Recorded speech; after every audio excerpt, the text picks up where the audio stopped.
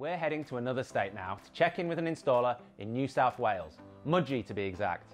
We're joined by Kim and Steve Harding from SPS Solar and Water. SPS Solar started about 20 years ago this year. It started off in a very small way with just the two of us working from home in selling solar pumps, and then as the industry gained more momentum, we moved into other areas. So having installed batteries for 20 years, what are you seeing happen in the battery market in Australia? Well, the biggest trend with our customers right now is their preparation for putting batteries in, Finn. So they're putting in bigger solar systems than probably they would have 2 or 3 years ago. So where we were doing a 5 or a 6 or a 7 kilowatt system, if it can fit and if the network provider will allow us, we'll put in, an 8 to 10, 12 kilowatt system for a customer, so that whether they do it now or in a couple of months or in a year's time, when they add a battery, we've got enough capacity for that to work correctly.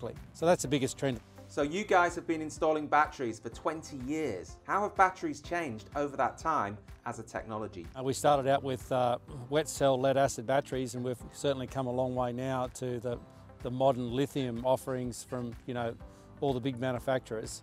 I guess it's the ease that you can tailor a system for a customer and the ability to add extra capacity for a customer down the track, so they're not limited by a decision they make now, that in 6 or 12 months they could expand the system if they find their needs grow, more people move into the house, if they install a pool.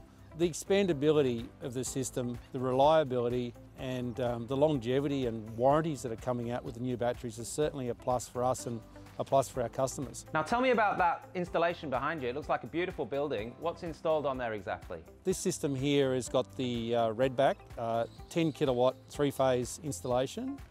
It's also got the 14.4 kilowatt hours of Pylon-Tech batteries there as well. Redback has been another great success story in Australia, manufactured up in Brisbane. Again, great support, great warranties, easy installation. The system is pretty much pre-wired when we get it. It makes for a quick and cost-effective installation. So guys, what do you think the future for solar and batteries is? Have we reached a tipping point yet?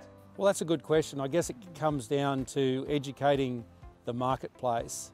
There's a lot of information out there which is either not true or not on the mark technically.